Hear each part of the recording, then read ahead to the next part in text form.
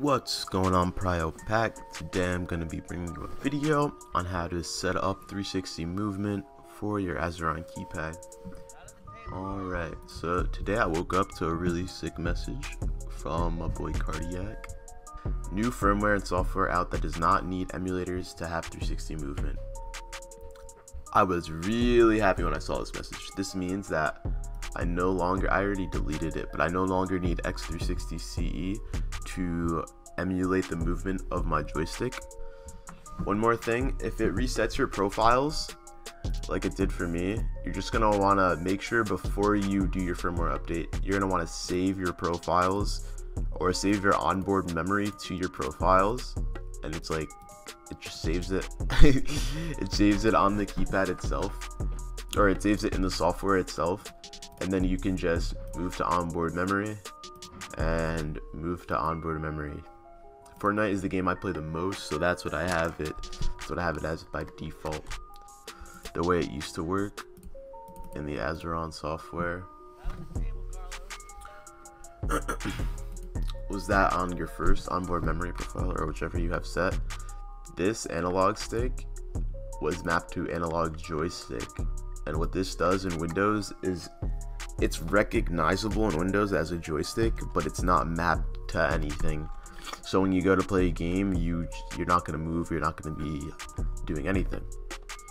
With the new update, however, they made it so that Windows recognizes your analog stick as a controller analog stick.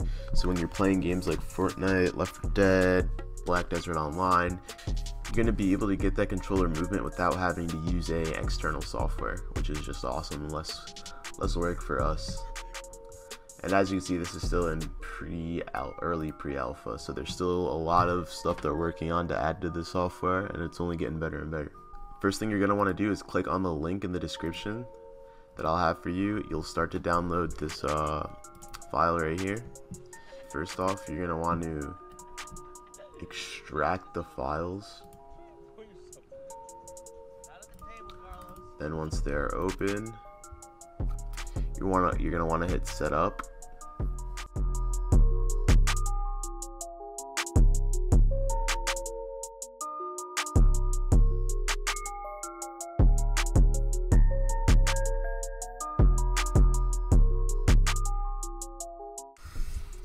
Alright, now that it is set up, the first thing you're gonna want to do, if it doesn't prompt you to already, is update.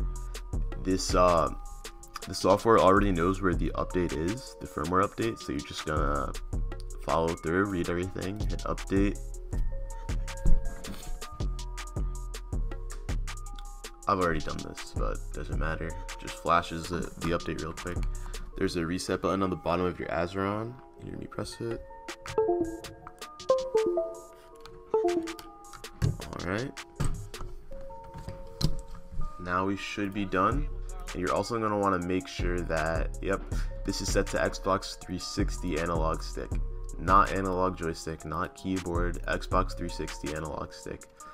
I prefer the dead zones and sensitivity how they are, but you're free to change them up. If you pick keyboard, you're gonna get 8-way movement.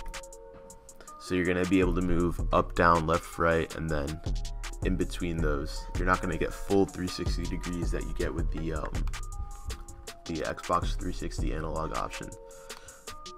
Alright, we're free to close out of this. Yeah, so everything seems to be set up perfectly. Now I'm going to launch Fortnite and just see how it works.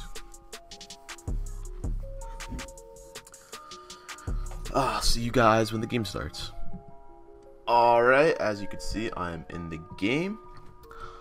First test is just moving my analog stick, and yep, it's working. Seems to be working. Let's just hop in creative real quick, make sure I have that full 360 degree movement.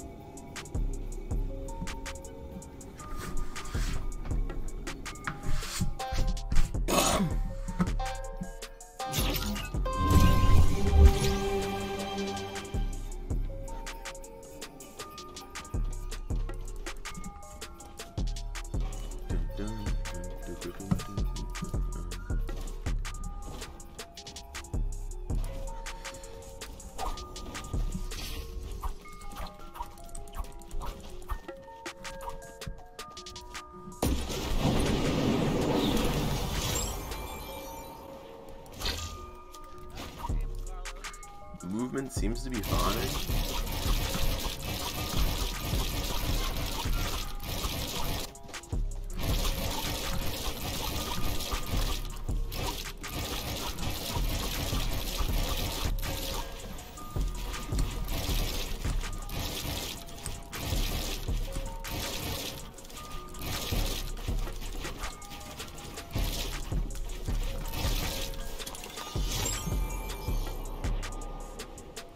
Yep, so the movement seems to be working great.